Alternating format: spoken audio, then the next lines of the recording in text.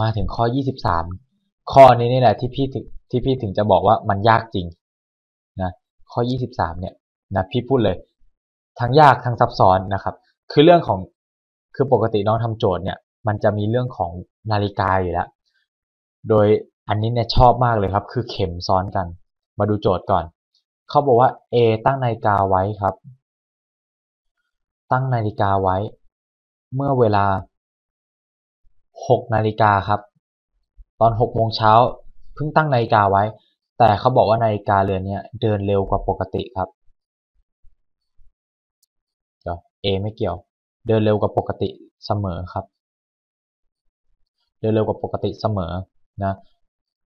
ทีนี้เขาบอกว่า A สังเกตว่าขณะที่เข็มของนาฬิกาครับซ้อนกันอยู่ระหว่าง4 โมงถึง 5 โมงเย็นครับตรงกับเวลา4 โมงตรงกับเวลา 16 นาฬิกาจริงๆของนาฬิกาที่ถูกต้องแสดงว่าเดินเร็ววันละกี่นาทีนะครับข้อนี้เนี่ยนะเขียนไว้เลยพี่ว่ามันยากนะครับยาก23ยากจริงๆใช้เวลาทำนานด้วยนะครับ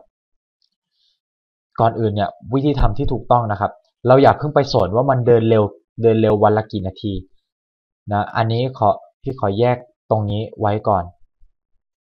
นะครับแยกตรงนี้ไว้ก่อนอันดับแรกที่น้องต้องทำนะคือน้องต้องหาก่อนว่าซ้อนกันอยู่ระหว่าง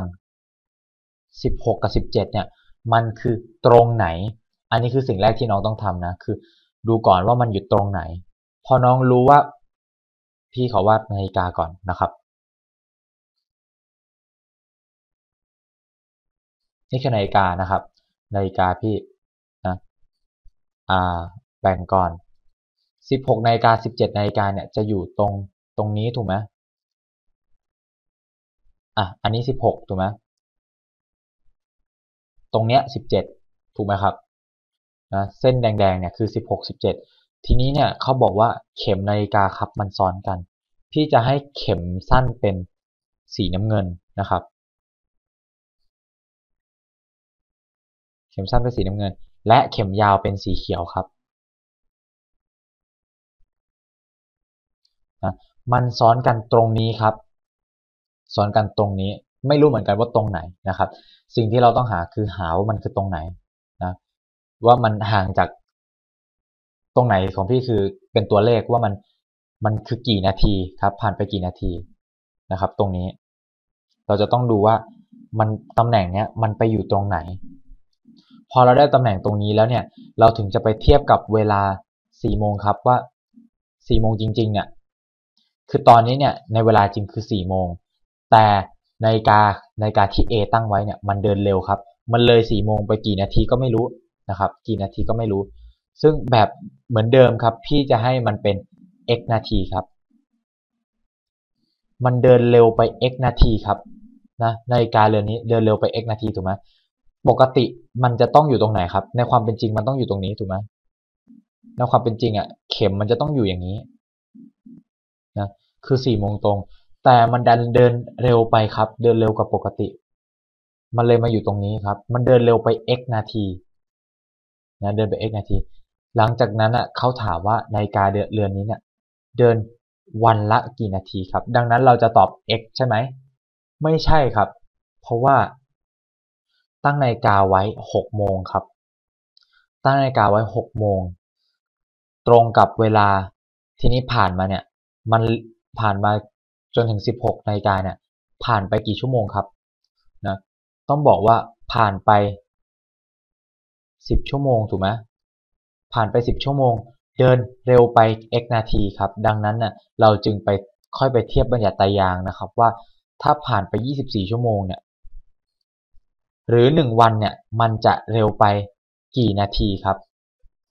ส่วนตรงนี้เนี่ยคือคำตอบของเรานะครับอันนี้คือพี่เล่าให้ว่าข้อนี้เนี่ยขั้นตอนทำยังไงแล้วน้องก็จะเห็นว่ามันซับซ้อนหน่อยนะตอนนี้พี่กำหนดให้มันเดินเร็วไป x นาทีครับ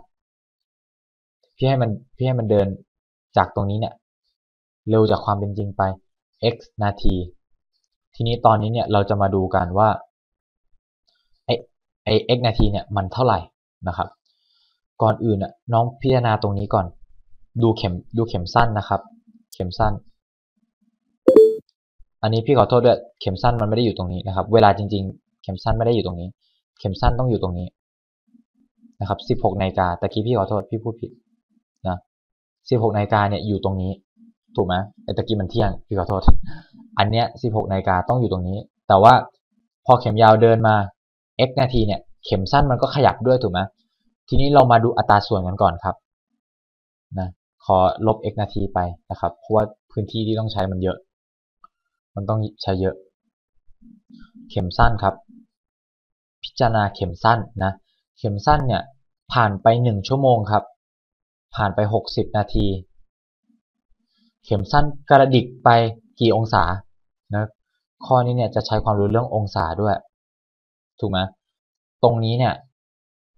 ดูเส้นแดงนะเส้นแดง1 ช่องคือตรงนี้เนี่ยคือ1 ชั่วโมงถูกไหมครับ1 ชั่วโมง1 ชั่วโมงตรงนี้เนี่ย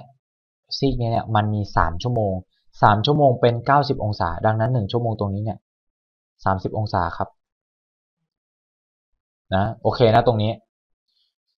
ทีนี้พี่เขียนว่า60 นาทีเข็มสั้นเคลื่อนที่ไปได้30 องศาครับดังนั้น1 นาทีเข็มสั้นต้องเคลื่อนที่ไปได้หารถูกไหมก็ครึ่งหนึ่งถูกไหมก็ 0.5 องศาครับนะเพราะฉะนั้นแล้วเนี่ยเพราะฉะนั้นพี่ก็รู้มุมตรงนี้ถูกไหมมุมตรงนี้น้องเห็นมุมเล็กๆตรงนี้ไหมว่าเข็มสั้นเดินทางมาเนี่ยตอนแรกเข็มสั้นต้องอยู่เส้นนี้ถูกไหมแต่มันเดินมาตรงนี้ครับมุมเล็กๆเนี่ยมุมเล็กๆตรงนี้ครับนะกี่องศา 0.5x ครับ 0.5x องศาไม่งงตรงนี้ใช่ไหม1 นาทีเคลื่อนที่ไป 0.5 องศา x นาทีเคลื่อนที่ไป 0.5x องศานะครับแค่นี้ทีนี้ต่อมาเนี่ยให้น้องมาดูเข็มยาวครับนะขอแบ่งส่วนตรงนี้เข็มยาว60 นาทีครับ60 นาทีหรือ1 ชั่วโมงมันเป็นไงครับเดินทางวน1 รอบก็เป็น360 องศาถ้าเดินทาง1 นาทีครับถ้าผ่านเวลาเป็น1 นาทีเดินมันจะเคลื่อนที่ไปกี่องศานะก็หาร6ถูกไหม6 องศาครับเพราะฉะนั้นเนี่ยตอนนี้เนี่ยสิ่งที่พี่รู้อีกอย่างหนึ่งคือตรงนี้ครับมุมตรงนี้ตอนแรกเนี่ย16 นาฬิกาต้องอยู่ตรงนี้ถูกไหมทีนี้มันเคลื่อนที่มา x นาทีถูกไหม x นาทีครับ x นาทีนะครับ x นาทีก็คือ 6x องศาถูกไหมน้องเห็นเส้นเขียวๆนี่ไหมตรงนี้มาถึงตรงนี้เนี่ยมุมกว้างๆใหญ่ๆตรงนี้เนี่ยนับตั้งแต่ตรงนี้ถึงตรงเริ่มเลยเนี่ยเท่ากับ 6x องศาครับนะทีนี้เนี่ยน้องอาจจะสงสัยว่าแล้วเราจะหาไปเพื่ออะไรเราจะหา x ใช่ไหมเรารู้ตรงนี้ครับเรารู้ตรงนี้นะเรารู้มุมตรงนี้ไหมมุมสีแดงของพี่เนี่ยเรารู้ไหมเรารู้ถูกไหมมันเป็น4 ชั่วโมงถูกไหมครับ1 2 3เนี่ยมันจะเป็นอย่างนี้1 2 3 4 ชั่วโมงชั่วโมงละ30 องศาครับดังนั้นมุมตรงนี้เนี่ยเป็น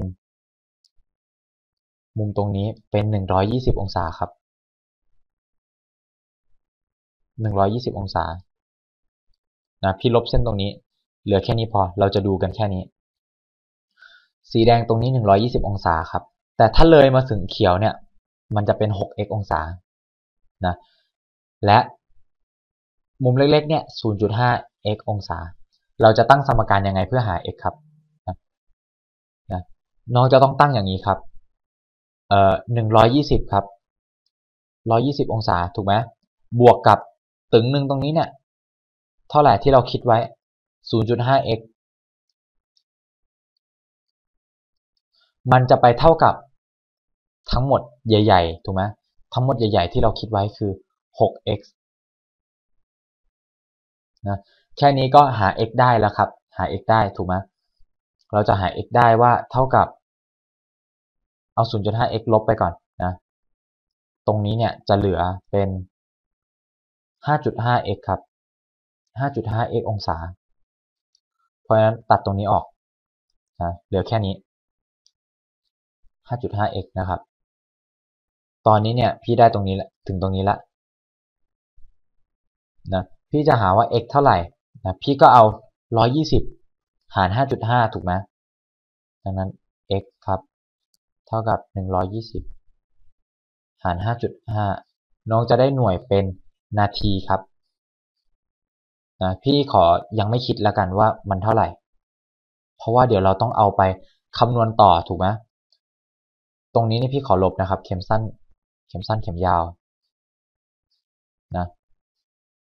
เข็มสั้นเข็มยาวตรงนี้เราไม่ได้ใช้ละนะตอนนี้เนี่ย6 ถึง 16เนี่ยผ่านไป10 ชั่วโมงครับผ่านไป10 ชั่วโมงนาฬิกาเดินเร็วเดี๋ยวเนื่องจากเปลี่ยนขั้นตอนการคิดนะพี่จะใช้อีกสีหนึ่งผ่านไป10 ชั่วโมงครับนะจาก6 ถึง 16เนี่ยเร็วไปเท่าไหร่ครับต่อจริงๆมันต้องอยู่ตรงนี้เนี่ยเข็มยาวต้องอยู่ตรงนี้เนี่ยแต่มันเดินทางมาถึงตรงนี้มันผ่านไป x นาทีครับ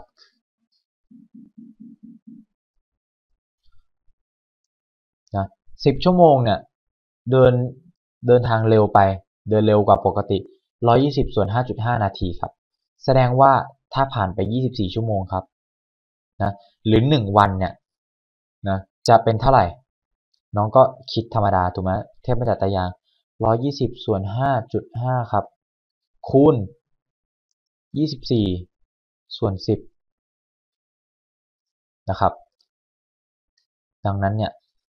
นี่คือส่วนที่น้องต้องตอบครับนะส่วนที่พี่ไฮไลท์สีเหลืองนี่คือส่วนที่น้องต้องตอบออกมาครับนะทวนวิธีการใหม่แล้วกันนะก็คือเราต้องรู้ก่อนว่าระหว่างตรงนี้เนี่ยระหว่างมันคือตรงไหนมันคือผ่านไปกี่นาทีเราจะรู้ว่ามันเดินไปเร็วกว่าปกติกี่นาทีน้องก็ตั้งสมการตามที่พี่บอกน้องก็จะได้ x ออกมาพอน้องได้ x ออกมาเนี่ยน้องก็เอามาเทียบประหยัดตารางว่า10 ชั่วโมงนะเร็วไปเท่านี้นาทีดังนั้น24 ชั่วโมงหรือ1วันเนี่ยก็จะเร็วไปเท่านี้นาทีครับเท่านี้นาทีนะซึ่งคิดเลขครับคิดเลขออกมาเอาเป็น10คูณกับ55เดี๋ยวพี่ขอลบตรงนี้นะพี่ขอลบตรงนี้นะเพราะพี่จะทดนะครับน้องก็จะได้เท่ากับเท่าไหร่ครับ120คูณ24ส่วน55ถูกไหมทีนี้พี่เอา5ตัดครับเอา5ตัดได้11 5ตัด125ตัด120ได้24ถูกไหมนะดังนั้นตอนนี้เนี่ยพี่ได้24คูณ24หารด้วย11ครับนะมันจะมีส่วน11อยู่ข้างล่างคิดเลขออกมาได้นะถ้าน้องคิดไม่ผิดนะเดี๋ยวพี่คิดให้ดูเลยดีกว่าลบข้างล่างออกแล้วกัน ลบไปลบมาลบจนหมดเลยนะครับแต่มันต้องใช้พื้นที่ในการทำเยอะนะครับ24นะตั้งคูณ24 44ได้16 4 2 8 9ถูกไหมตรงนี้เป็น48ออกมาได้เป็น6 6 7 5ครับ576ส่วน11นะนี่คือคำตอบของเราครับแต่ทีนี้ต้องหาร11ต่อนะเดี๋ยวพี่จะหารข้างล่าง11 5ได้55ถูกไหม11 5 55เศษ2นะทด2ไว้ก่อน11 2 22ถูกไหม22ก็เหลือเศษ4ถูกไหมครับเย่ตอนนี้นะตอนนี้พี่ได้คำตอบมาแล้วครับก็คือ52เศษ4ส่วน11ครับ นาทีหน่วยเป็นนาทีนะนาทีต่อ1วันครับนะเพราะฉะนั้นข้อนี้เนี่ยเราจะตอบช้อยข้อที่3ครับข้อที่3 52 เศษ 4 ส่วน 11นะตรงกับช้อยข้อที่3ไฮสปีดแมทเซนเตอร์เข้มข้นทุกเรื่องเจาะลึกทุกสูตรลับ